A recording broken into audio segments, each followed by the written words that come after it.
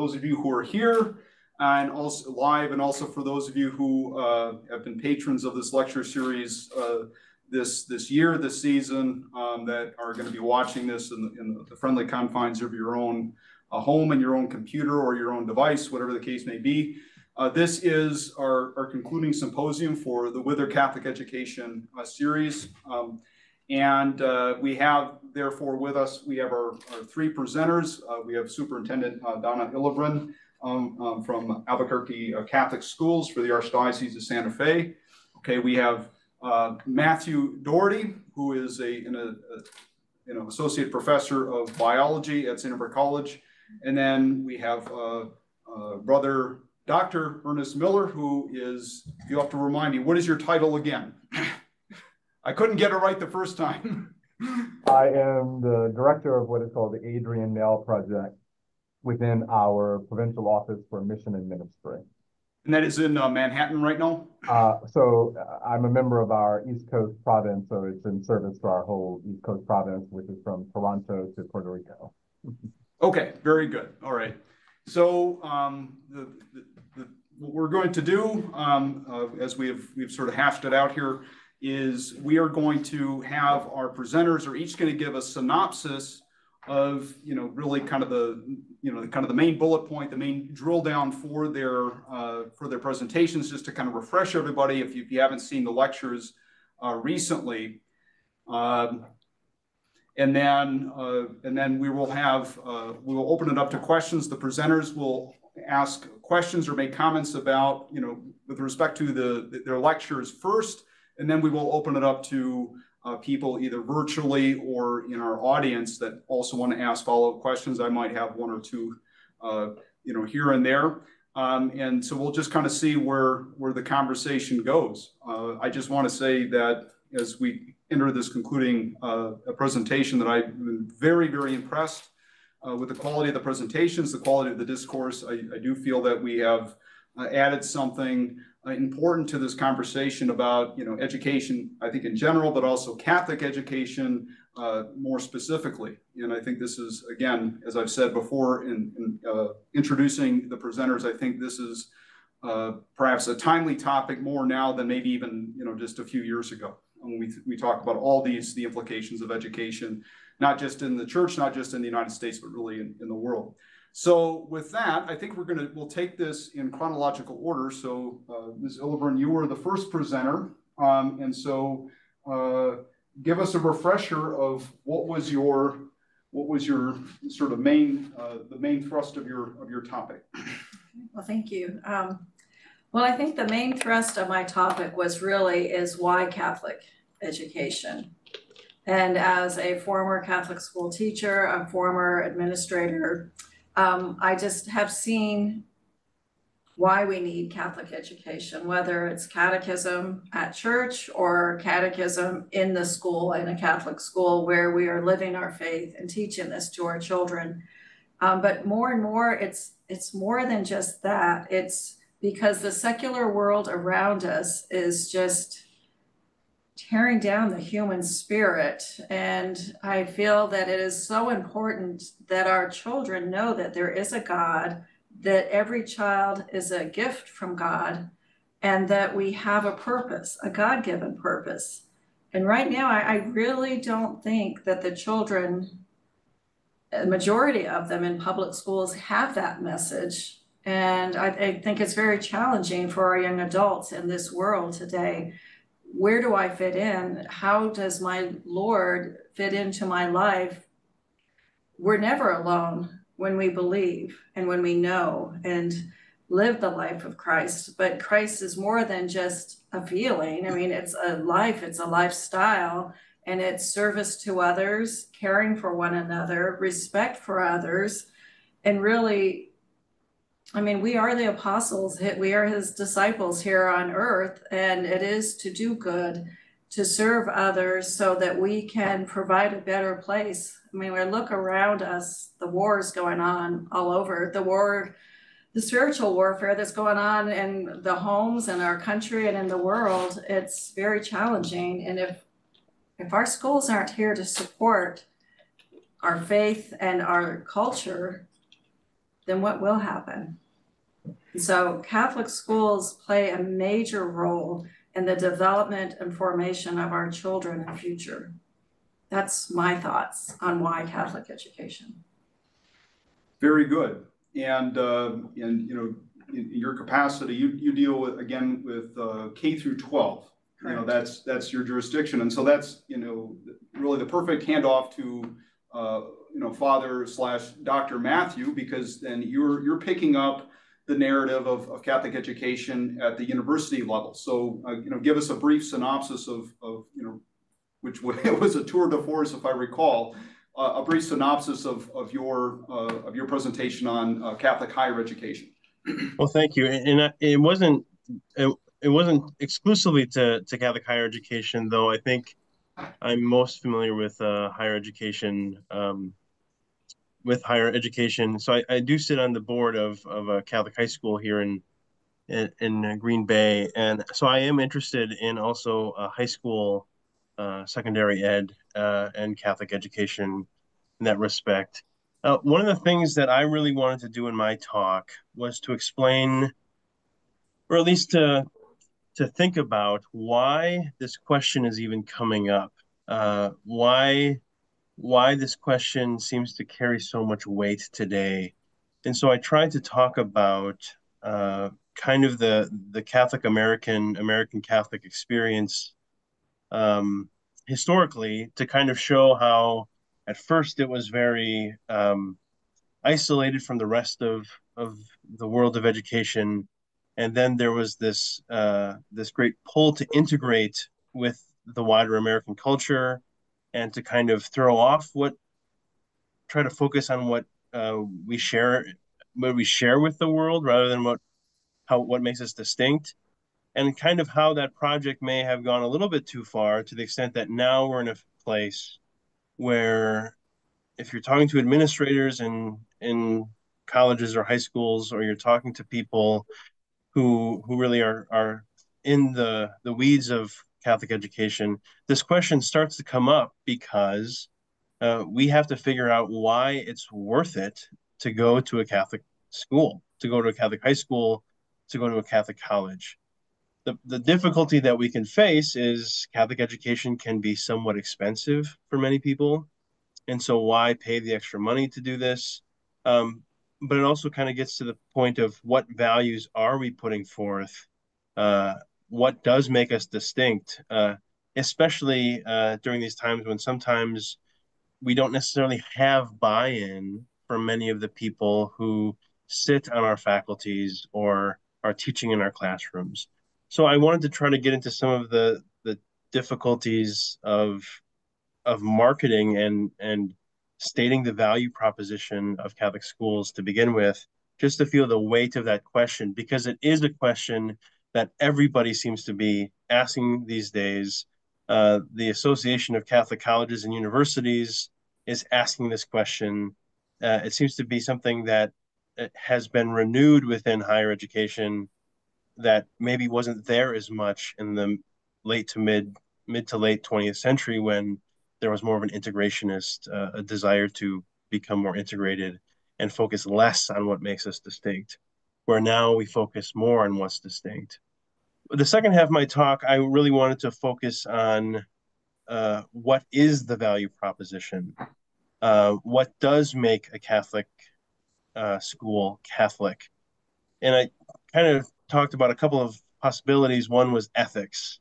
This is something that that many schools will put in their mission statements, to say, this is what makes a school Catholic is, along with your business degree, you will learn to be an ethical business leader. And I said, I don't know if that's quite the way forward. I think the way forward in my mind was contemplation, a way of seeing the world, a way of asking big questions that ultimately open ourselves. It helps us to assume a posture that opens ourselves to God, which then informs our ethics, which then informs our business practices and our study of the liberal arts, and understanding the unity of knowledge as it relates to God. So I think the major thrust of my talk was, first, trying to feel the weight of the question, and then two, to answer it with a focus on contemplation as something that can be distinctive, a distinctive way of doing education through a contemplative practice that permeates the whole entire curriculum. So that was my talk on why Catholic education. I'd say because it trains us to be contemplatives in the world. And I just to add one grain to that, I believe you were also, before joining the faculty at St. Norbert College, then you were on the board of trustees for St. Norbert College for a few years. Is that correct? Correct. Yes. So you got to see that conversation, in a sense, taking place, those types of questions, both at the secondary ed level and at the college level. Right. So you sort of had a binocular vision on that. Absolutely. Yeah. Very good. So we definitely have a sense of, I think, from Donna and Matthew, the sense of faith, the sense of mission. I think, and then we also want to engage, of course, in the last of the terms from the subtitle of the series, faith, mission, and pedagogy, and how that's gonna move into this as well. And so I have maybe some thoughts maybe that I'll throw out about that when we get to the Q&A. But now we have, of course, Brother Ernest Miller, and you, I believe, you're on the board of, trustees or regents for Lewis University. Is that correct? As well as our St. Mary's College in the Bay Area. And I've also served on several of our secondary schools boards as well, but I'm not on a secondary schools board at the moment. But you have that experience. Yeah. Very good. So I guess now it's the ball's in your court, Brother Ernest. So if you could just give us a few bullet points from your talk, and then we will kick off the interaction. Very good, thank you. So I entitled my presentation, Educating for the Reign of God, to Teach as Jesus Did. And so I wanted to front the reign of God, right, as the ultimate purpose of Catholic Christian education. And with that as the frame, I sought to spotlight the meaningful role that the Catholic education can play through the lens of the Catholic social tradition. And I divided my presentation into what I call three movements. One was to focus on the biblical foundations of the Catholic social tradition. The second movement was to focus on the call of Scripture and the call of the Catholic social tradition to us as educators. And then the third movement was entitled Reaching New Horizons, Catholic Christian Education, Justice, and Hope. And it is in that space that I sought to, ever incompletely, ever imperfectly, seek to engage that subtitle of the lecture series of Faith, Mission, and Pedagogy. So let me just make a few points. So first, I want to be clear again about centering the reign of God, that Jesus came to teach and preach the reign of God, that it is here and now. And so part of the undercurrent of my contention is that I don't believe that the Catholic social tradition is taught with the rigor, the intellectual rigor, and the contemplative rigor that it deserves. And it isn't given the amount of time that it deserves, both on the secondary level and on the higher education level. But the first is to understand the reign of God is the primary purpose. If it is Jesus's primary purpose, it is Catholic education's key purpose as well. And so with that, I put forward Deuteronomy chapter 16, verse 20. And that is, it says, justice and only justice shall you pursue. And then to sort of conclude the first movement, drawing on both Thomas Groom, leading Catholic educator at Boston College, and a student of John Dewey, this notion of funded capital. And I think there is some connection, I think I find there, at least implicitly, with some of what Matthew is arguing very persuasively, as well as what I'm trying to suggest as well. Let me go to spotlight what I think is a key text within the Catholic social teaching, and that is the 1971 Bishop Synod's document, Justice in the World, where it states unequivocally that the preaching, teaching, I add, of the gospel, and I say the word, right? I know we front the gospel, but it's the preaching and the teaching of the whole word. And I think we give short shrift often to the Hebrew prophets in particular, right? Listening to Jesus's preaching and teaching, he's in knowledge of the Hebrew prophets, right? And so with that, this little document following the Second Vatican Council says that the preaching and the teaching of the gospel is a constitutive dimension. That is, the Catholic social teaching is a constitutive dimension of the preaching and teaching of the word, right? So I put that forward, right? That it is a constitutive dimension of the church's mission, to be exact, right? And then when we get to New Horizons, I am suggesting the following, and then I will decrease for the moment. And that is, again, borrowing from Thomas Groome, focusing on the role of pedagogy. He puts forward the notion that the role of pedagogy must be understood as the way to nurture a person's soul, to nurture the journey of life, and as one of the giants that I studied, Dwayne Hubner, says, it is on the level of being that life-transforming education and faith unfold. And so what I'm trying to suggest, and that a focus with rigor on the Catholic social tradition as a centering piece for Catholic education has the capacity to be life transforming, education in faith that can be life transforming. And so there I agree with Donna, right? I think she's spot on when she talks about that. How can Catholic education be an avenue for transforming one in faith, indeed bringing one to faith to give witness to faith? And I'm suggesting that a focus on the Catholic social tradition can help us achieve all of these high ends. Well, very good. So I think we got a very nice encapsulation from all of you, and I think all of you increased nicely there in giving the bullet points of your talk, which that's not an easy thing to do, to encapsulate an hour talk into just a few minutes. But for the purposes of our symposium, it was important. So thank you for all of that. So I think now we'll move into the first wave of questions, which is questions ad intro. That is for the presenters to engage one another before we open it up more generally to our audience, and then of course perhaps even myself. So I don't have a specific order here. So who would like to ask a few questions of their colleagues here? I have a question for Ernest. So, we both agree that the rigor of the education in our faith is so important. How would you see that coming from the pulpit?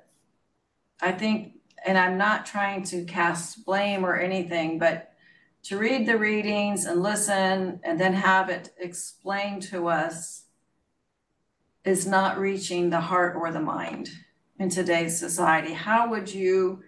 What would you suggest? How could we increase that so that the people sitting in the pews walk away feeling that they really have a grasp and know that God is with them? I appreciate your question. Isn't our time limited to less than 90 minutes? Two things.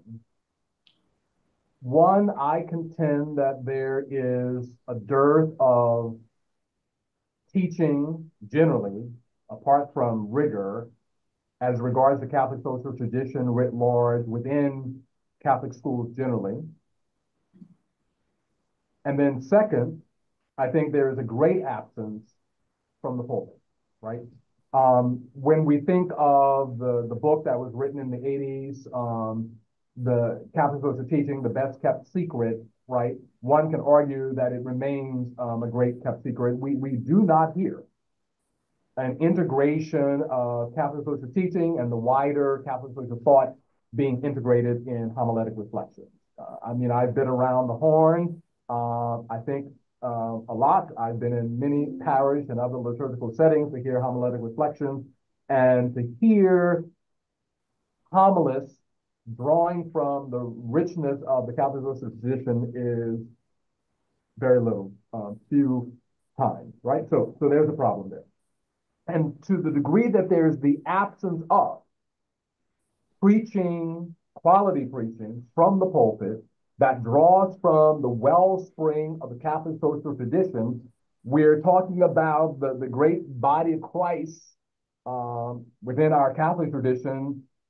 They don't know these teachings, right? They don't know the richness because there's also the gap in Catholic schools, right? But we got to also remember that most students do not go to Catholic schools, right? The majority, right, of Catholic-aged children are not in Catholic schools, even when we had more Catholic schools, still the majority, right? So we have a small lane in which to capture students, and particularly in the high school level. And I've long said that if we don't capture students on the high school level with this rich tradition, even if they go to a Catholic college or university, even if they must self-select. If they don't self-select courses that specifically wrestle with the Catholic social tradition, they will not really know that tradition. And I think that's where we are. So I'm pointing out the weakness in school generally. There are exceptions, of course. And then I think there's a weakness in terms of just Sunday preaching. Let's just leave it to Sunday. And so there's a great gap, right?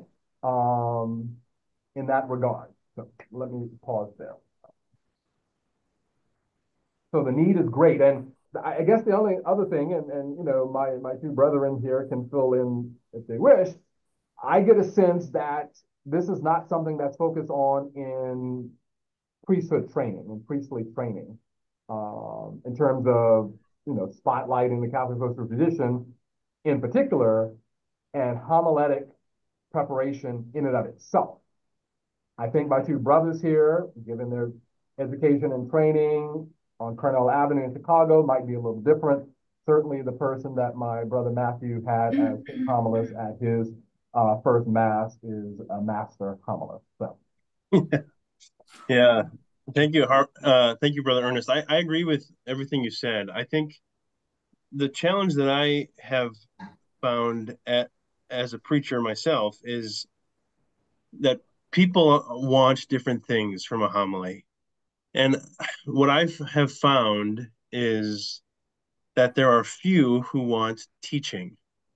One of the critiques that I have of Catholic preaching to begin with, number one, the call for short homilies makes any nuance very difficult. And so I think even as the Holy Father asks us to keep homilies to 7 minutes, I mean, it is hard to really teach something well in 7 minutes.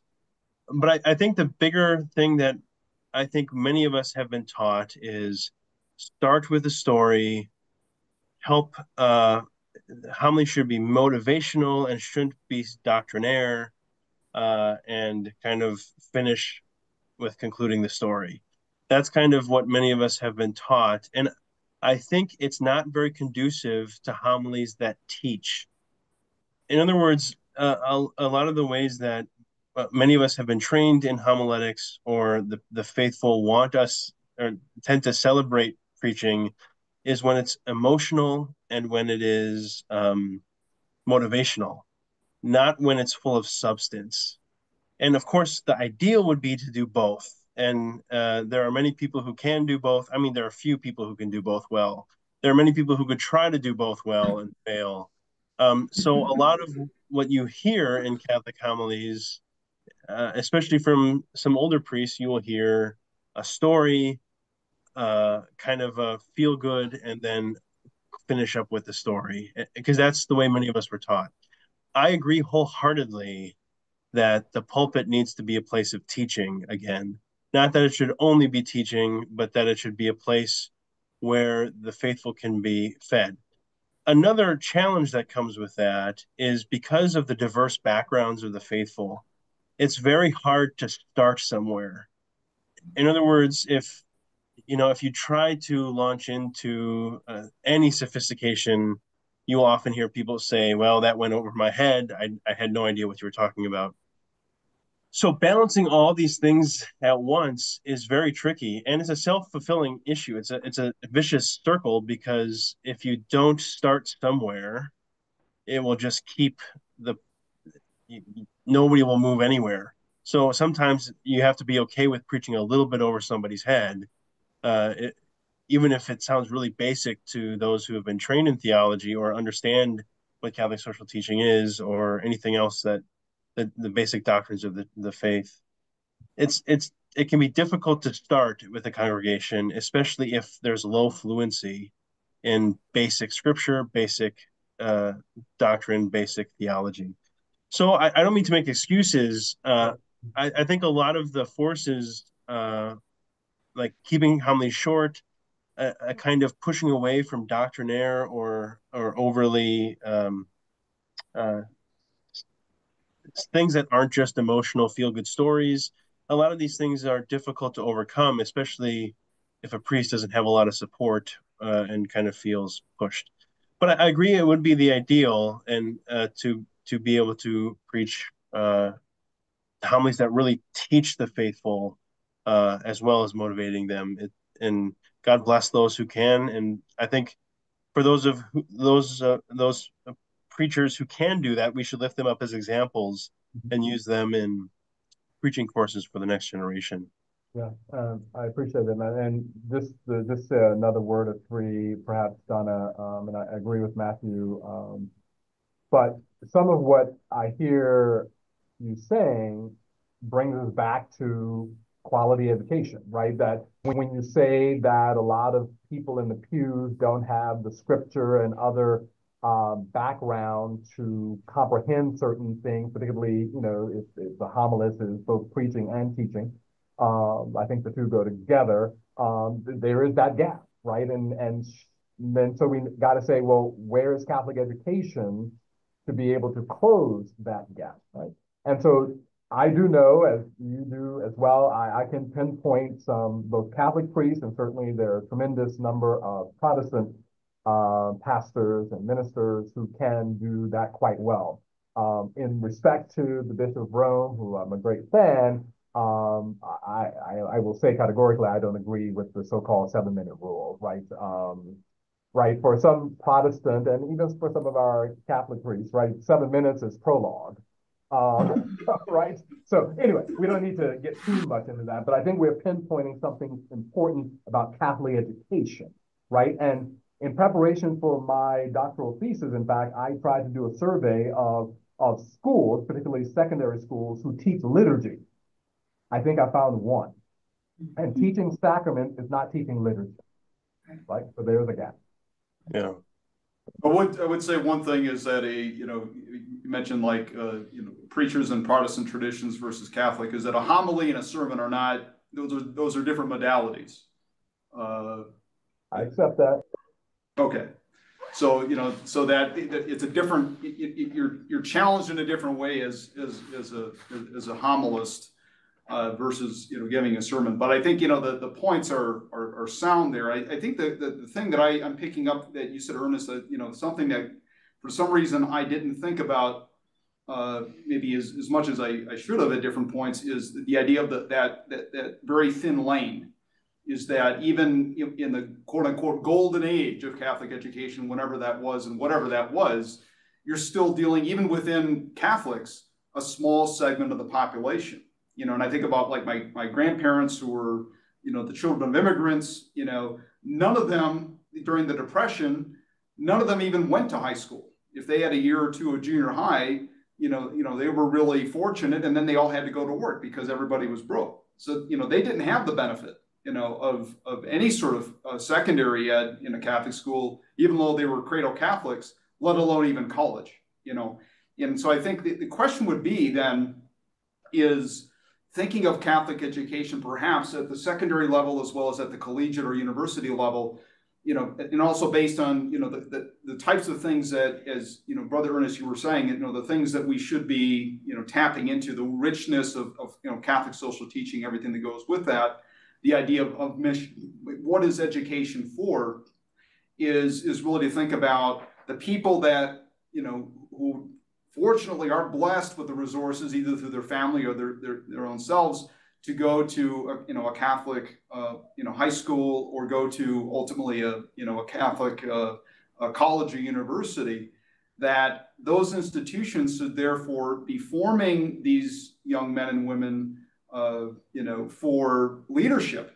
That the idea that if you are fortunate enough through your family or through your own resources or accident of birth, what have you, to go through a Catholic school system and maybe go to a university, and that's an elective. It's not a public school. That's a choice that your family or that you're making if you're a college age student. Then that institution should take that then as a challenge that, okay, these are a select few people that have this opportunity. We should give them everything to form them in accordance with these, at least purportedly universal values of the church, in terms of ethics, in terms of theology, in terms of all the things that that they will need to be equipped to navigate a world that is increasingly antithetical in many ways to what I would consider Catholic values. And so that they are being trained in a sense to be teachers and ministers to Christians, to Catholics, really to anybody who does not have the opportunity they have. I think with from the gospel, from those to whom much is given, much is expected. If I recall it correctly. And so maybe that would be, when you think about what is Catholic education for, what is the drill down, in terms of, what, teachers and administrators and so forth, the Catholic institutions are trying to do. It's to create that next generation of leaders, not just giving people a good education so they can get a good Fortune 500 job or, and make a lot of money and so on and so forth, or, have really awesome fraternity brothers, but rather, you're then, in a sense, you're being commissioned to do something, much greater, that's not just about you and not just about you making money, and so I think to sort of go back to where, you were, talking about from your experience as superintendent as well as an instructor, one of the things I hear a lot is this notion of, even within the public education system, and I was having a debate with a former C&M colleague about this just, the other week, is this notion of, people looking at educators, even in the public school system, is that, well, you're just indoctrinating students. You're indoctrinating my son, you're indoctrinating my daughter, and whether it be on kind of more of the woke end of the spectrum, which is there's that criticism, or then if you're in a Catholic school, then people are accusing you of being, some sort of right-wing reactionary. Obviously people hurl those accusations without a lot of nuance or data. But I was thinking, to what extent, if you are working in a Catholic education system, as opposed to being on defense, do you say, you use the word, Matthew, I think, doctrinaire. I was thinking, but ultimately, I would say in a constructive sense, to what extent are you supposed to be, in a way, indoctrinating students? That is, training them to assume their mantle, to take up their cross when they leave that institution, so that, again, they can diffuse those values, throughout the world. That if somebody goes and says to an instructor, it's like, well, you're indoctrinating students, and that's a pejorative. You say, well, actually, thank you, because then it means I'm doing my job. That's just one take on it, but I'm just kind of curious to see what you guys think of that. Well, I think you have to be careful with indoctrinating, only because the word has connotations of uncritical reception on behalf of the student, and I think we don't want that, especially in a higher education circumstance, where we really want people to be embracing these values, and hopefully, and perhaps even the faith, definitely the faith with as much freedom as we can give them, especially through like things like the liberal arts, which are supposed to help us become more free through our study. But I do agree. I think one of the challenges that kind of hits the ground, especially in higher education, though I think it may be becoming a bigger thing in many Catholic schools that are secondary and primary ed too, is a lot of our students are no longer Catholic. Um, so St. Norbert College, I think, is around 40% Catholic, perhaps. I think that would be common for a lot of Catholic colleges throughout the country. So I think part of it is educating the ignorant is one of the spiritual works of mercy. We educate for the sake of of their good, independent of any um, uh, agenda on our place. But I do think it is a beautiful thing that we try to show them the Lord Jesus and his saving message and the values that come from the traditions that form those, so that they can become future leaders as well. So I agree with you for sure in that respect. And I think it's something that we have to continue to do. I think one of the challenges that emerges, I think Brother Ernest will be very familiar with this as well as you, Donna, I think, as a superintendent, is you can have these high ideals about what Catholic education should be, but integrating that throughout an institution can be very difficult. In other words, the administrators of a group may be able to talk a big game, but if it's not going through the faculty and it's not going through the staff, it's very difficult to make that come to life. And so I think while a lot of administrators will agree with much of what we're saying here, the real crux of this question comes: how do you get buy-in from the people that are actually teaching the students? So that when you're teaching biology or theology or English or math, uh, that these ideas, that these values, that the Lord Jesus is shining through those classrooms, because that's not an easy thing today. So I agree with you, Father Stephen, in that, yeah, I think infusing these values and having them take these values out into the world is our primary agenda. But I think the difficulty is how to make that happen. I have a follow-up to that, but I want to get some other thoughts here into the mix. You want to respond next, Donna, before I speak? I could see it looks like you had something you wanted to say, so go ahead. No, I want to defer to you first. Well, I think, one of the things in our schools is we do catechize to the teachers every year. They are required to do certification, but again, if they're just checking the box, it could not be the perfect setting that we really want, or the outcome that we want, where they are truly not indoctrinating, but proselytizing to the children and living their faith. And that's one thing I think with all of us, we have that opportunity to practice what we're preaching by taking them to the world around us, whether we're working at the homeless center or doing collection for the homeless, feeding the poor. There's so many examples that we could do to teach to really teach like Jesus taught.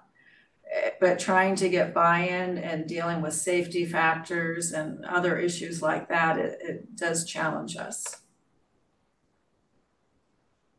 I agree. Two observations. One is to piggyback on the last observations you were making, Matthew, and that is, and it's part of my work. So part of my work under the umbrella of the Adrian Nail Project within our Office for Mission and Ministry for our East Coast province is mission education and formation, right? So that is an important issue. I also agree that it's not about doctrinaire or indoctrination, right? I would say that's not the le mot juste, the right word, the right concept. For our founder, Saint John Baptist de La Salle, the patron saint of teachers of youth, and resident within our Lasallian charism and mission is the notion that education and evangelization are two dimensions of the same coin, right? So for our founder, there was not a divide between education and evangelization. They went together. They go together, right? And of course, evangelization is not proselytizing. Evangelization in our time is to all. Those within our company, within those students who are entrusted to our care, whether they are the Catholic Christian tradition or not, how do we, because of who we are as Catholic Lasallian schools and so on and so forth, as Catholic Jesuit schools, et cetera, as Catholic Norbertine schools, how do we give witness to the reign of God, right? Which includes all, right? So I think the key term, concept, and practice is evangelization. Again, tied to education. Right? The two go together. Good point. So that so this notion of indoctrination, that there's a pejorative in that that's a little bit too strong. It sounds like for folks. I mean, hopefully by the grace of our witness, by the strength and rigor of our teaching, that we are able to educate and evangelize, right? As Paul says, right, we are planting the seeds. Right. But ultimately, it is God's grace and mercy that makes the plants grow. And so we don't always see immediately the fruits of our labor, right? But we have the high task as ministers of the gospel, to ministers of the word, to plant the seeds through quality Catholic Christian education and evangelization. Yeah, I was thinking, and this came later. It was it was after Matthew's talk, but I remember the way I think about these things now versus say 15 years ago when I entered into novitiate is significantly different. And I remember we had a lot of conversations at the beginning of formation. I think Matthew can remember some of those fond exchanges, and but I remember something very specifically. We were talking about the idea of some people, even within the church, some people think this, they interpret things this way. Some people interpret things that way, whether you're talking about philosophy, whether you're talking about theology, whether you're talking about doctrine, what have you. And so one of the things that I remember always thinking, having come out of more of a public school system for higher ed, for the most part, was, that there is a relative component depending on somebody's experience, outlook, social location, I think is a word we would use now. People are going to view things differently. And so it's all just kind of, well, even within the church, we, live and let live. My understanding of social justice is this, somebody else understanding of the mission of social justice or evangelization is that. And then we all just kind of go our separate ways and, remain friends and so forth. And I think actually it was Matthew had made a comment, based in, church teaching saying, but, as Catholics, we do ultimately believe that truth is knowable. I don't know if you remember that conversation at all, but then there was something else that I think it was in that conversation, maybe it was in a follow-on conversation about like, well, somebody's doesn't believe this, or somebody is, isn't on the same page with that. And then, as an educator, what do you do with that? My view, I think for a long time was, well, that's what they believe. And, why should I lose sleep over it? And I think, I don't want to put words in your mouth, Matthew, but I think, and this is 15 years ago, we're all in different places now, but I think, but you sort of put it in kind of a sort of a Thomistic, questio, as it were, where you said, but, is it not wrong to allow one to persist in error? I think was how you put it, or something like that. Okay. And I think, and so at the time I didn't really buy it, but now I've been thinking about it in the sense of, within the context of, education. What is Catholic education for? What is the pedagogy? What is the end in view? I think, from an ethical perspective, is to send, that if students are coming through and we give them the tools to succeed, we give them the tools to maybe, as you were talking about, Matthew, not just indoctrination, but the sense of a critical faculty that then with an augmented freedom that they get through their education, that they can make, good decisions. But I think, the thing is, if somebody whether it be a secondary ed system, whether it be a college or university, Catholic school, somebody comes through there and they come through that system coming to some very, very, I would say problematic conclusions. The question would be is in freedom, is that kind of that's just kind of where they're at and we wash our hands of it? Or at some point, and this is, open question, is the Catholic school system there?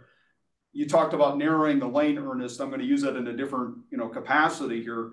Is it ultimately to say, no, there are certain conclusions that one ought not to come to, with respect to certain social issues or other things like that. And so this is where it gets controversial, this idea of indoctrination versus critical thinking or a Catholic methodology.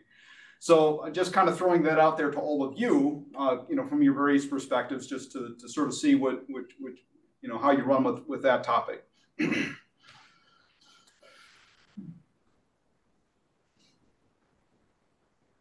I mean, I think of course we have. I liked what Brother Ernest said in his talk about the ecclesial dimension of education, and that can mean a lot of different things. I think one of the things that sometimes can get lost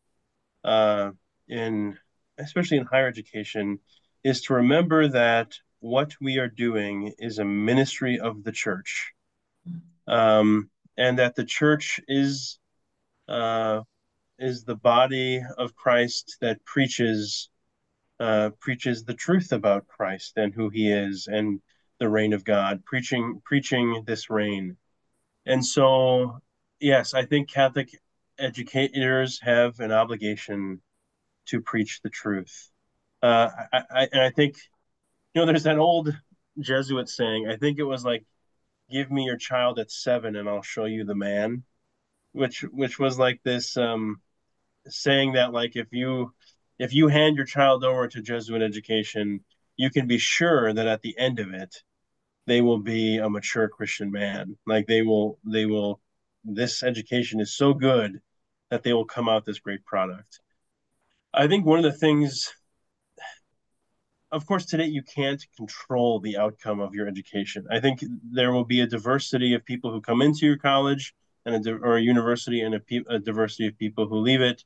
And hopefully we are informing consciences and preaching the truth, exposing them to the truth, so that they can so that with their own free will, they can make decisions and be prepared to have that contemplative vision to kind of understand at least where the church is coming from at the very least, but hopefully that they can, by grace, come to the gift of faith, which again is a theological virtue, not a natural one. So that comes from grace and not through human will.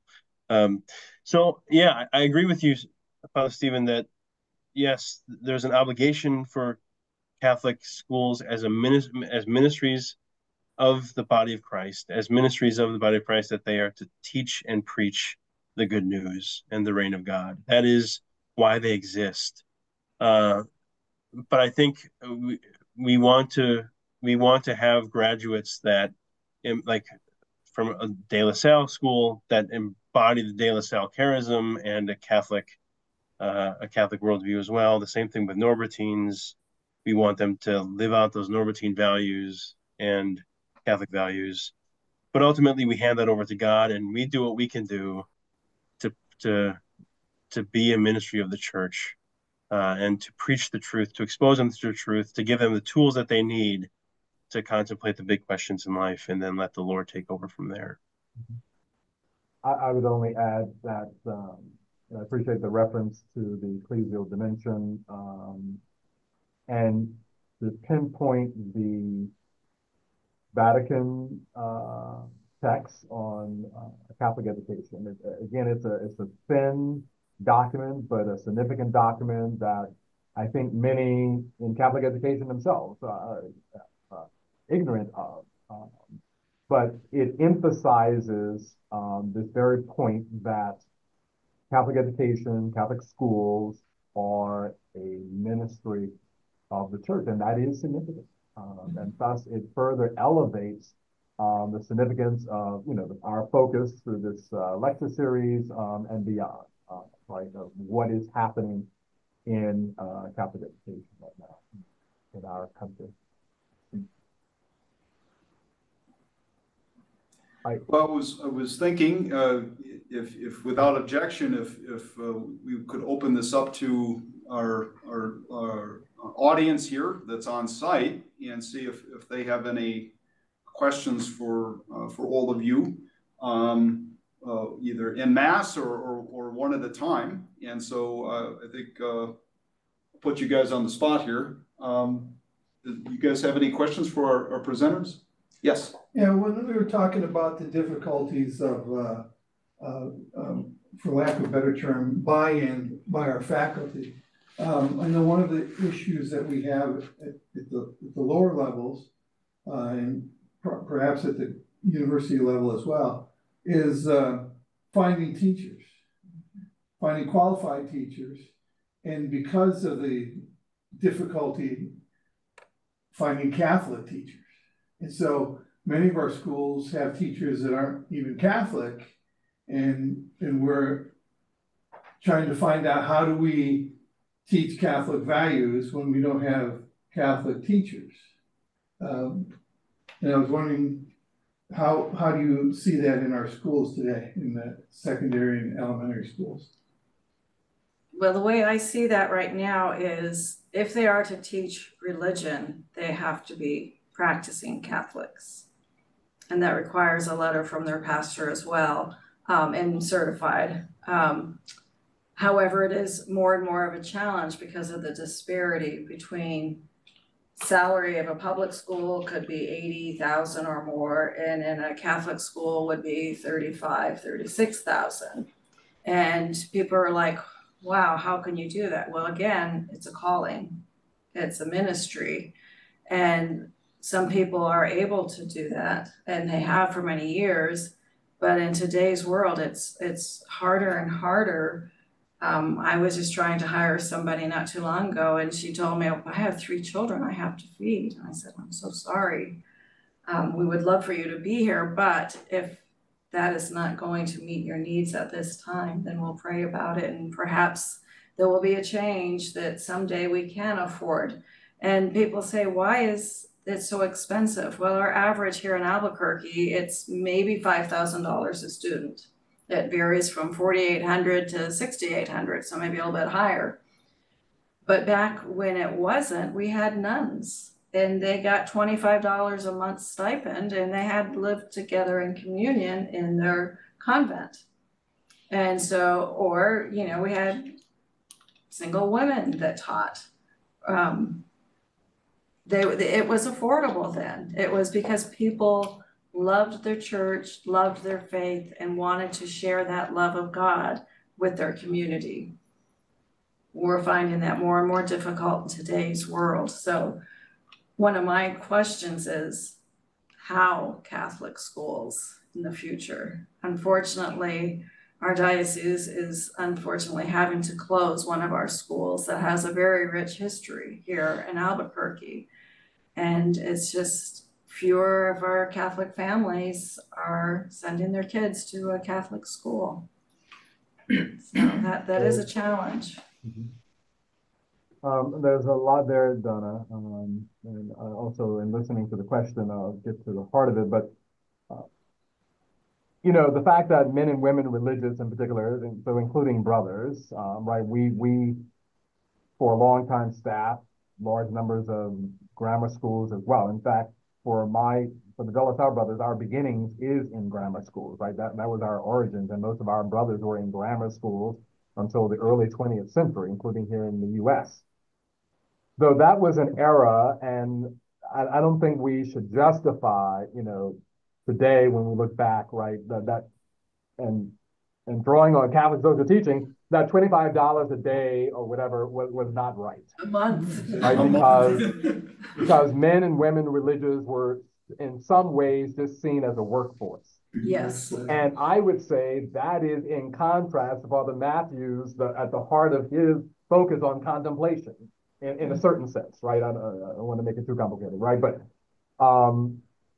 be as may. So let me just make that point, right? We certainly cannot go back to that, right? Of men and women religious just being a labor force, right? That is wrong. I don't believe that it is necessary, right? If the questioner is saying that theoretically most, if not all, teachers in the Catholic school should be Catholic, I personally don't agree with that proposition, right?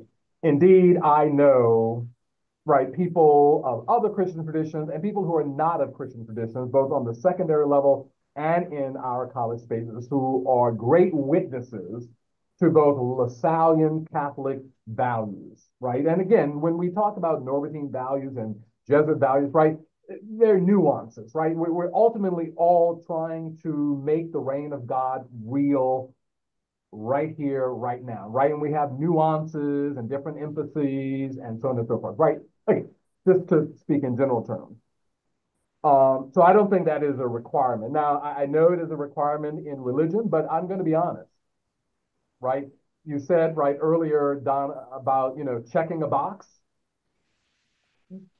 To be honest, just because someone is nominally Catholic doesn't mean that they're qualified to teach religious education. This is getting into an area where I pay a lot of close attention, right? And part of my doctoral thesis is on this issue, that when it comes to religious education, that we don't give the same attention as to the quality of teachers we're expecting for the secular subjects, right? Because it's religion, right? And that creates a whole cascade effect of how students approach religious education, right? Now, we need a whole nother symposium on that subject, right? The final thing I would say, even for school leaders, right, for the head of school, be it, in some schools it's the president, in some places it's the principal, and there's a requirement that that person needs to be Catholic, right? Okay, so there it is. But I can pinpoint situations where that is a fig leaf, right? Someone is nominally Catholic, and in a case of my own alma mater in New Orleans, where a former graduate who is not Roman Catholic, he's United Methodist, was initially a candidate to become the headmaster, the head of school, but ultimately, because he's not Roman Catholic, he couldn't continue in the process, right? But another graduate was chosen who at best was nominally Catholic, and the person who was United Methodist knows the Catholic tradition better than the Roman Catholic. But we don't wrestle with those things. We just say someone has to be Catholic. Well, what does that mean? On whatever level, elementary, secondary, college, what does that mean? How does one prove? Is it just because they are registered in a parish, right? So I continue to wrestle with those issues in my own mind, given my current post, and even if I wasn't in my current post. So there's a lot there, but I think that's an important question with many layers. And my hat is off to people like yourself, Donna, as a superintendent, who has to wrestle with these issues of costs, right? Yeah, I mean, we have secondary schools here in my province, where the tuition is $27,500, and that's on the low end of, say, the Philadelphia market of independent schools, faith-based and secular, right? But for a LaSalle school, that is expensive, but that's the nature of the market. Does it give a lot of financial aid? Yes, it does, because it has the capacity to do that. But one of the questions I wanted to ask you, Don, and then I will give space, is, as you said, when we were together, when I was there in February, what are we to do, right? You started off wonderfully by noting the importance of Catholic schools, and yet we are in a downward spiral of schools closing, right? Someone would say here in New York City, should Catholic schools be closing with all the resources that are here, right? The owner of Madison Square Garden, Roman Catholic, pays no taxes on Madison Square Garden, right? So there are resources here. So do we need to figure out a more prophetic strategy to keep Catholic schools open? Because they are a great evangelizer, and I probably would not be where I am today if it was not for Catholic education. And I started in Catholic education as United Methodist. I get straight. We do need to find a solution. You're absolutely right. And it's just, you know, I look at just in our archdiocese, we have 4,000 students in our Catholic schools. If you look at the whole state of New Mexico, there's about 8,000 students total in the whole state of in our Catholic schools. So if you were to look then at the latest statistics tells us that the state of New Mexico is putting out approximately $30,000 per student to educate them. That's for the ones that are in their public schools. So, I mean, let's do the math. 8 times 30,000. You're gonna get 8 times 3 is 24. $240 million is what our Catholic schools are saving the state of New Mexico because they are not funding our children. If we could get them to fund a certain percent, that would allow more children to attend and us to pay a living wage to our teachers, to get highly qualified teachers in our school. There are so many teachers in the public school system that want to be in our schools, but we can't pay them enough to feed their family. That's social injustice right there. And I've been fighting the legislature for years. I'm going back at it again this year. I'm not giving up. But I mean, this is very unjust and it needs to be addressed. Well, the other thing you said there, this notion of qualified, and I think this goes along, I think was some of the things that Brother Ernest was saying, is that, you know, we talk about there were times where you had all these nuns and brothers and priests that would staff the schools, and they, you know, they wouldn't really draw a salary as such, you know, and so the school could afford to stay open and so forth. But I know a woman that was a Dominican many years ago, and you know, in the 60s, and so that would, you know, you were a novice for a year or whatever, and then, you know, if you had a year or two of college or the equivalent, then, you know, that teaching was their ministry. Then they threw you into a school, you know, a primary school or a secondary school, in, you know, one of the Dominican schools, and, you know, Catholic schools, and you didn't have a teaching certificate, you didn't necessarily have any training, it was just go and do it. And so even, you know, I'm not saying that, you know, the sisters weren't intelligent or whatever, but they weren't prepared.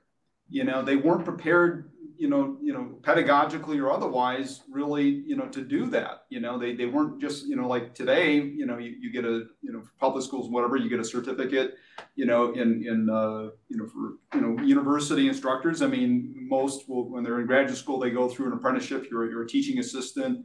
You gradually learn the trade. How do you manage a classroom, so on and so forth. You know, it's even more complicated at primary and secondary level. So I think that's the trade-off too, is that, you know, we talk about the laborer being worthy of their hire, you know, on a justice level, but just on a practical and professional level, you know, you roll the clock back, I would say, you know, depending on the pool of religious that would be staffing a school as instructors, there's a possibility you might not have been getting a very good education just because you would have had a brother, a sister, or a priest that didn't have a lot of training as an educator trying to run a class. And it doesn't always work that well. I think the pushback there, though, is that at least in those days, the children had in front of them symbols of the faith and members of religious orders that they got to know personally. And I think that's one of the things that, so I think Brother Ernest and I differ a little bit on the question about the importance of Catholics leading in the classroom. and some of the intangibles that come along with that don't just relate to the content matter of what one is teaching. So you can be a great math teacher, but if you have a sister who's a math teacher that's teaching you, and especially if she's wearing a habit, and you get to know this person, and you're there's something that is communicated there that's not related to math, and that's not directly communicated through speech, but is intangibly communicated through, number one, a contemplative way of life that these religious were living, a personal relationship with the Lord that kind of came through in small little ways. I think that was part of the magic of those days, even though it was built on the backs of kind of an unjust attitude towards some of these religious. But I do think there is something about the danger. So I understand, to go back to the earlier debate, I understand the HR issue. Like, if you can't check a box, and if you took a poll of Catholics in the United States and you asked them any question on any doctrine of the Catholic faith, even if they were all confirmed Catholics, they'd all differ anyways, right? Like, it's not like American Catholics have a unified voice or all agree seamlessly with what the church teaches or even lives an intentional faith. So I totally agree that just a Catholic requirement can be shallow and not always the most helpful. But I do think that if we're not looking at Catholic education as primarily a way to get into a really good college or to have a Cadillac of an education, if the intention of a Catholic education is a way of seeing the world through contemplation, or a way of bringing about the reign of God, to catch Brother Ernest talk, or to find purpose in life, like Donna talked about, any of these things, you don't necessarily need a Cadillac education. What you need is a lived example of the faith, and adults who you interact with who aren't your parents, who can be witnesses to that faith. Does that mean you have to be Catholic? No, I don't believe that. And so I'm sympathetic somewhat to what Brother Ernest was saying. But I do think there is something powerful about someone who is in love with the Lord and actually believes what they are saying when they're teaching about the Immaculate Conception, when they're teaching about the Eucharist. To hear somebody talk about that when they actually believe it communicates something intangible. I think that's the magic of Catholic education. And it also is one of the great challenges, because from an HR hiring perspective, how do you find a person like that? I don't know the answer to that. That's my 2 cents. Sure. I largely agree with you, my brother. Of course, in the case of, teaching history, right? Again, let me pull back and say this, right? One of the things that I think Thomas Groom keynotes well is this notion that the reign of God should inform the whole curriculum, right? Mm-hmm. He's very strong on that point, right? And in different language, right? Not in the highfalutin theological language that we have today, our founder makes a similar case, right? So with that said, right, irrespective if one is a vowed religious and or diocesan priest, right? Because the vast majority of Catholic educators are not, right? I think you would agree, right, that laymen and women, and we got to remind ourselves, brothers and sisters are lay, right? That's a whole other issue, right? But can also achieve through God's grace what you are contending, right? By giving witness to the faith, right? Across the curriculum, right? And again, I think that's another area of weakness, right? Which also goes to how do we continue in our various charismatic contexts to provide mission education and formation, as we like to say, for our, as we call them, Lasallian partners, right?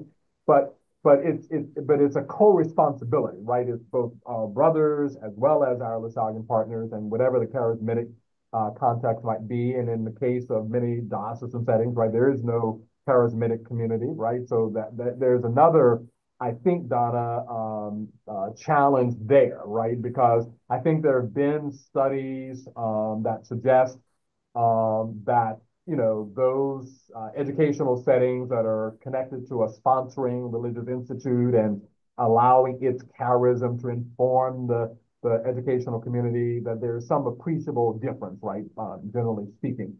But be as it may, we all have a heavy task, irrespective of what our immediate Catholic setting is. So I agree generally with what is being talked about. Let me know, Stephen, whether there are other questions, because I have a question I want to pose to our friend in Wisconsin. I'm sure you do. Well, let me ask. Anybody else want to ask a question of one or all of our presenters? I want to ask Brother Ernest. I absolutely agree that higher education, Catholic education, can make use of Catholic social teaching to transform society. And but how do you do this if this is kind of like it has become a way to increase the divide between Catholics here in the US? Because these are terms that get like politicized. How do you do that in a classroom? So I assume you are talking more narrowly about a few hot button issues, right? As regards Catholic moral theology, and again, it's not just Catholic, right? I think you're talking about abortion and LGBTQ concerns, right? As social justice in general, yes. Again? Social justice. Yeah, the very term, the very concept in some circles, right?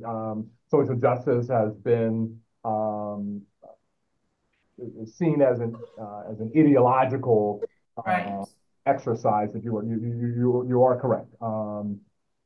I say, just in short here, that first and foremost, we have to be clear about what and for what are we witnessing, right? That Catholic social teaching is part of the social doctrine of the church, right?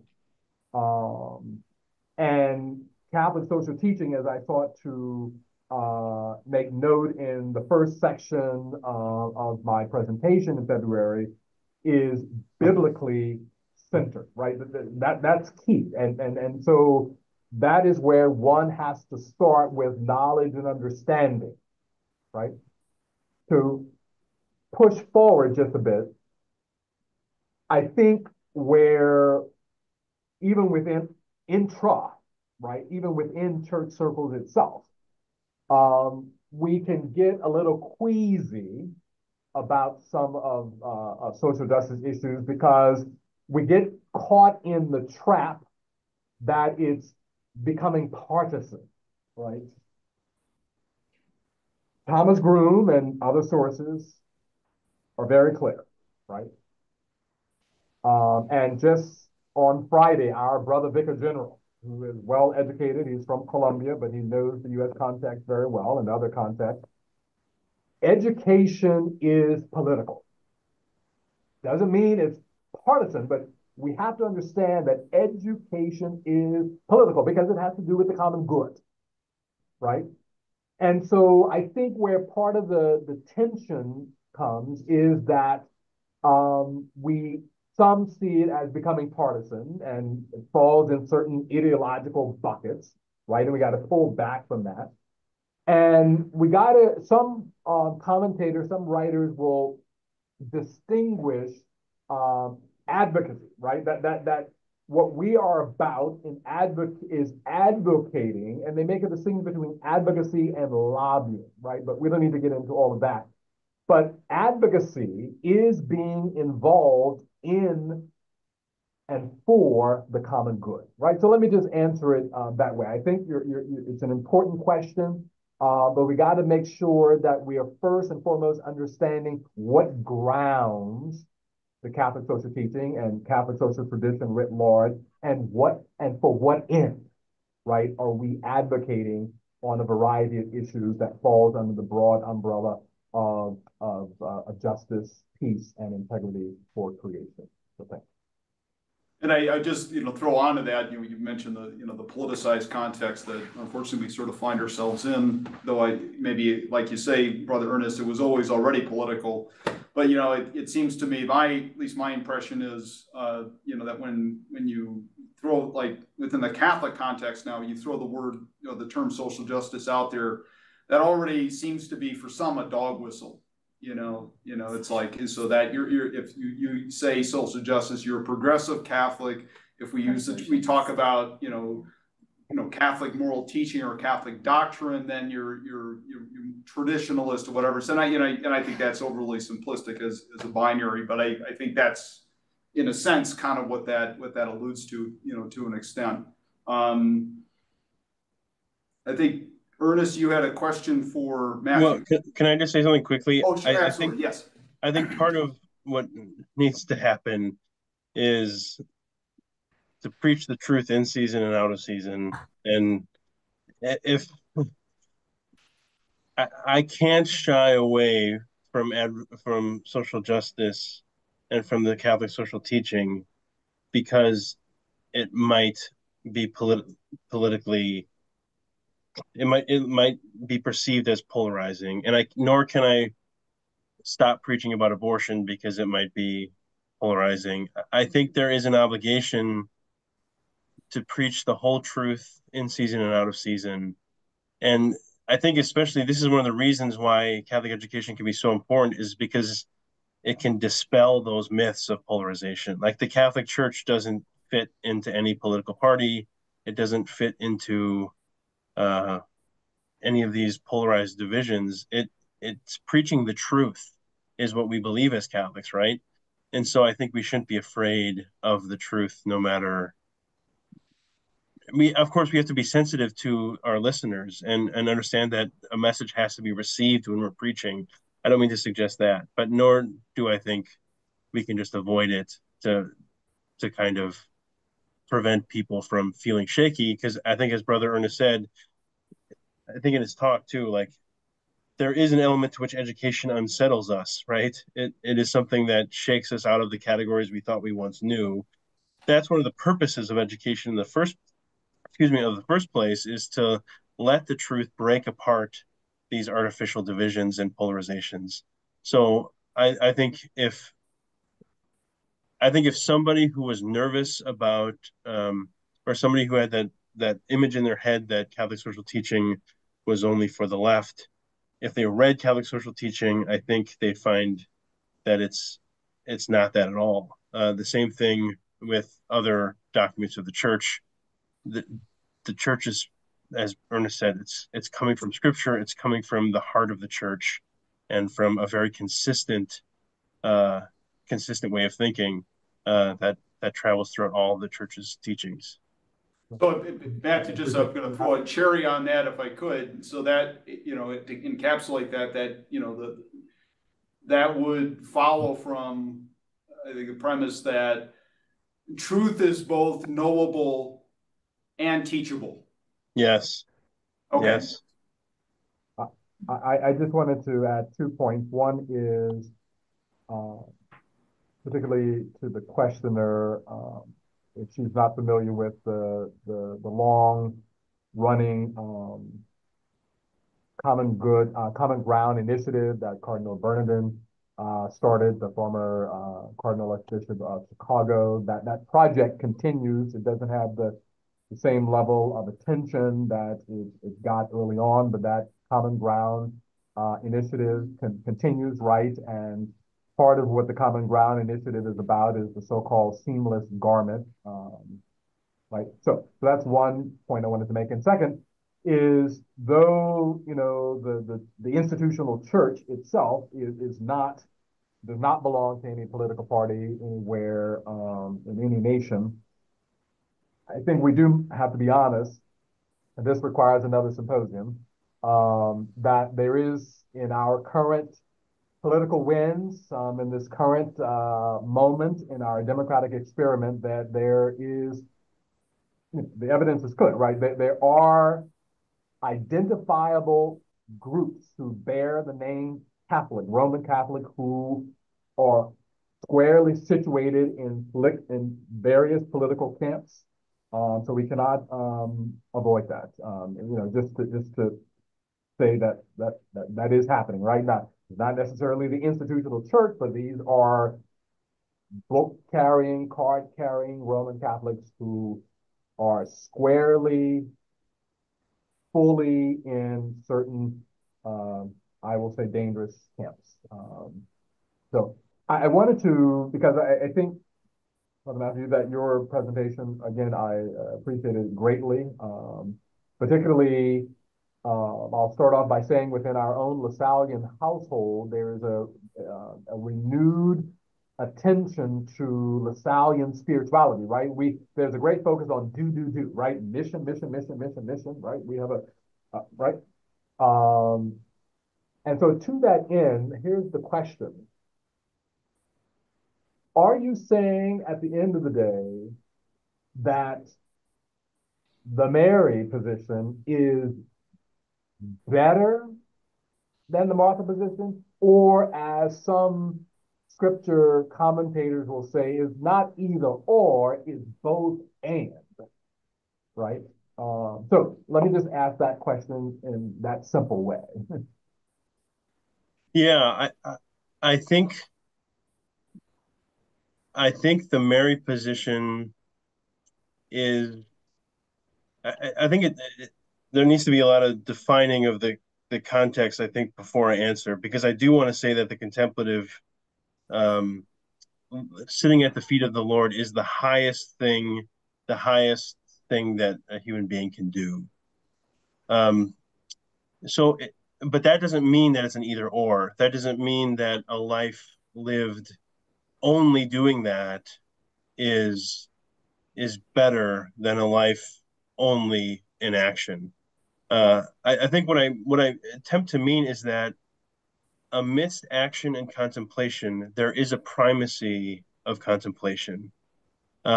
This goes back to those old debates between Colonel Ratzinger and Gustavo Gutierrez around orthodoxy versus orthopraxis, and which one takes primacy over the other. The primacy of the contemplative does not negate the importance of the active. Rather, the contemplative is what fuels the active, and then the active feeds back to fuel the contemplative. So it's really not either or. I think where my target was there was a kind of culture that I have witnessed in education, which tries to take the values from Catholicism and from a sponsoring religious order and secularize them to make them just pure value. So like I use the example, I think, of the business leader. We want to make you an ethical business leader, but everybody wants to make you an ethical business leader. If you go to UW Madison, they will say that they're trying to make you an ethical business leader. I think what has to be different about Catholic education is that we are training them to see with the eyes of Christ.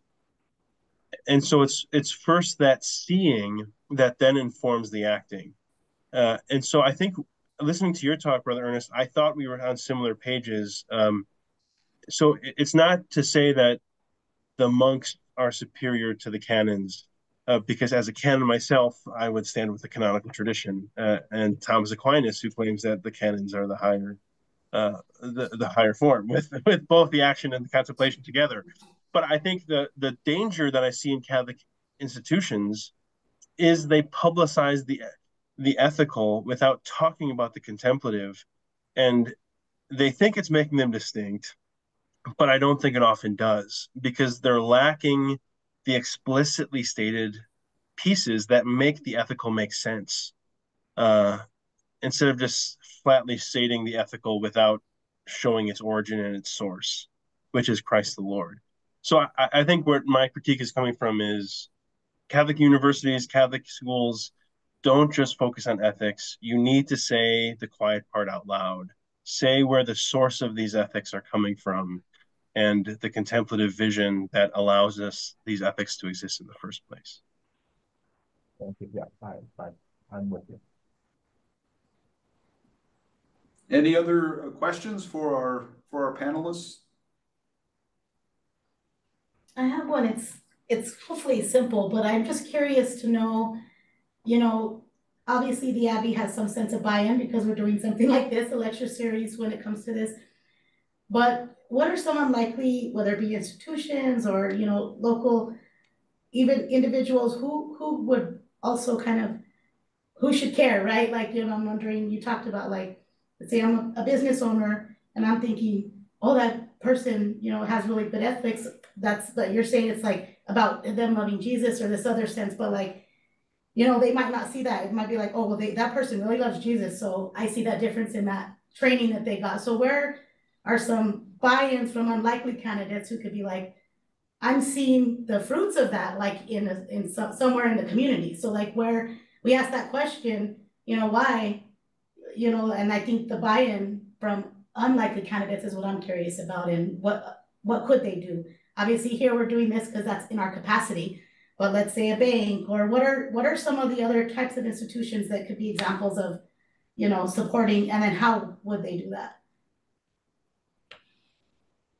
I think even, you know, in biology and I mean, even there's so many ethical areas in so many different professions, whether it's biology, robotics, artificial intelligence, you still want to have people that can critically think and make morally objective decisions without being just somebody that's going to destroy the world because it's going to make that company a lot of money, you know, or whether, I mean, ethics plays a role in so many different areas. But our future depends on us being an ethical society, or we will destroy the world. And it would be so easy. I mean, even if it's, you know, biological warfare or whatever, you know, if we don't have a moral compass, evil will take over this world. And greed and that will take over. And how would I know, as unlikely institution, that Catholic schools contribute to that?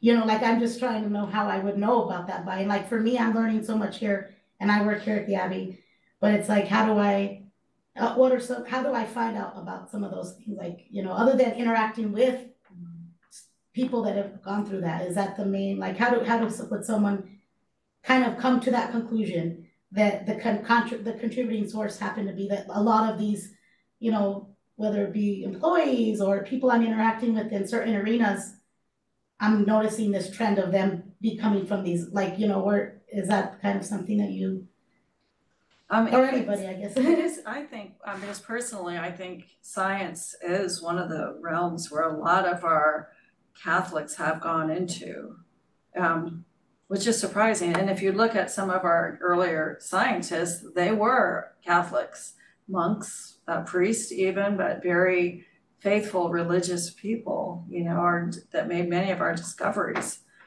But I think they're not playing God, but they're using the gifts from God to help society. That's just my 2 cents worth.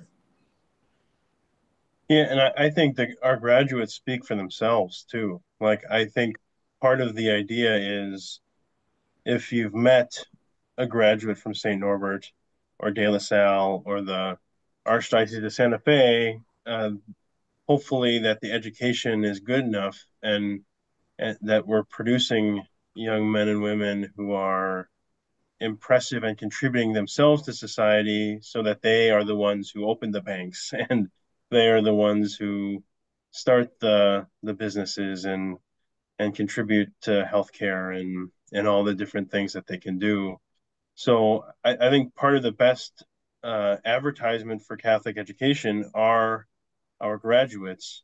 Again, I think part of the main difficulty that I think, as Donna already said, the main difficulty in attracting more people is finances. And So choice programs are really, as Donna was saying earlier, we have choice in Wisconsin, and it has revitalized many of our Catholic schools. But I think in terms of trying to buy buy-in from the local communities, I think most places with Catholic schools, I think Catholic schools generally have very good reputations for producing very good, academically excellent students and students of character. And I think it's just those graduates who do our heavy lifting. So if we focus, as those of us who are part of our educators, if we focus on a good education that's faithful to our mission, then we should trust that our graduates will take that out into the world, and their witness will be our greatest advertisement. And I was thinking, go back to scripture, Jesus says, you will know them by their fruits. Yeah. Right. And also, but to take it, to back up and, into a more sort of general context, the 12-step program grows, as any would say, by attraction rather than promotion. That is, that people see, something, in what somebody has, what somebody's learned, how they live their life, that is so healthy, radiates a spirituality, a love that is, that is so attractive that they want that for themselves, and then that begins the conversation. Why do you live the way you live? Why do you do what you do? Why do you believe what you believe, in terms of values and spirituality and so forth? And then that's how it grows. I think, you mentioned, Matthew, that you would push back, on the notion of indoctrination, that goes a little bit too far, from my earlier comments. And I think that if a student is coming out of a Catholic school system, whether it be a, K through 12 or higher education, what have you, and, that people see something, that they have acquired something, there's a gravitas about, how they define themselves as an ethical or moral subject in the world, again, or the sense that I have of a formation for leadership, formation, that has transcendent values that are noticeable, that, at that point, that becomes part of the education. The students that you produce continue the work of the education by the example that they set. But if the students coming out of the school system, a Catholic school system, or like any other school system, if there's not something decidedly attractive and healthy about them, or people aren't perceiving something decidedly attractive or healthy about them in terms of how they live their life and how they manifest their values, then that's where you encounter, the doubts. That's where you encounter people saying, well, what are people actually learning, and so forth. So I think that the sense of, if the school is doing its job, it becomes, not to use a kind of a capitalist or marketing term, but the product will sell itself. Mm-hmm. Yeah. Any other questions? Comments? I must admit, I think this was, we've never done this sort of forum before. This is kind of a hybrid forum, but I think this was a raging success. Once again, I offer thanks to Ms. Illubrun and Father Matthew and Brother Ernest. Thank you for participating in this pilot lecture series program. I'm going to welcome definitely and solicit actively your feedback for next year, so that we can make this better. We have, I think, a number of suggestions that have sort of come down the pipe, but we want to continue this because, this library, the Norbertine Library here in New Mexico, is very much invested in sort of the Catholic education mission, in different shapes and sizes and modalities, but nevertheless, this is part of what we do. So I think, to have a lecture series, the pilot lecture series on Catholic education, in a sense, frames our mission. I think in a very, very special way. So you guys have all contributed something very special that has been memorialized by the grace of God through technology, that we've recorded all of these sessions, including this symposium tonight, that will go out on social media, or it will live forever, long after we have been called home to the Lord. And so that's true. So I think you have acquitted yourselves well. You've represented yourselves well. I think you've represented your institutions your faith, all of that, I think in a very unique and special way. So we talk about attraction rather than promotion. What you have done, I think, in the course of the work you've put into this lecture series and the thoughtfulness of your discourse and dialogue, indeed is, I'd say, in all respects, very, very attractive. So thank you, gentlemen. I know you guys on the further time zones away to the east. I mean, it's probably past your bedtime. And so just a quick word of thanks to you for thank you. having the idea and pushing this forward and organizing us for the season. So our thanks to you as well. Well, I appreciate that, sir. And hopefully, whether it be cybernetically or in person, that none of you will be a stranger to the Norbertine Abbey or the Norbertine Library here in Albuquerque. You guys are always welcome. And again, as you have ideas for future programming, and anybody else out there in internet land that is watching this, please pass your ideas along, because we want to continue to do these lecture series. Thank you, audience, for your thoughtful questions.